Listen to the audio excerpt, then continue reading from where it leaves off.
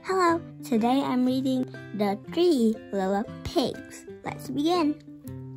Once there were 3 little pigs who left home and built 3 houses. A big bad wolf was watching them. "You can't hide from me, little piggies," he snarled.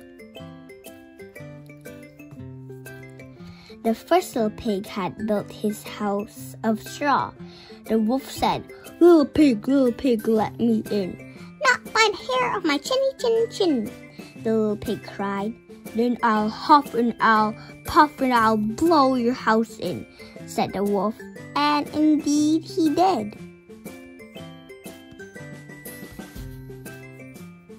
The pig ran to his brother's house of sticks. But the wolf came there too. Little pigs, let me in." "Not by the hair of our chinny chin chins." "Then I'll huff and I'll puff and I'll blow your house in." And indeed he did. So the little piggies ran to their oldest brother's house.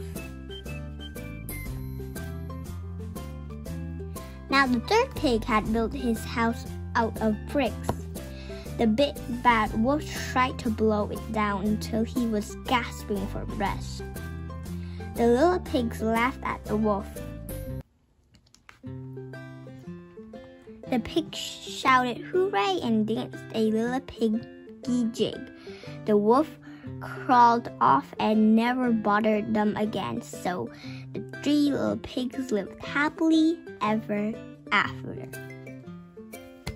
The end. Thanks for watching. Bye.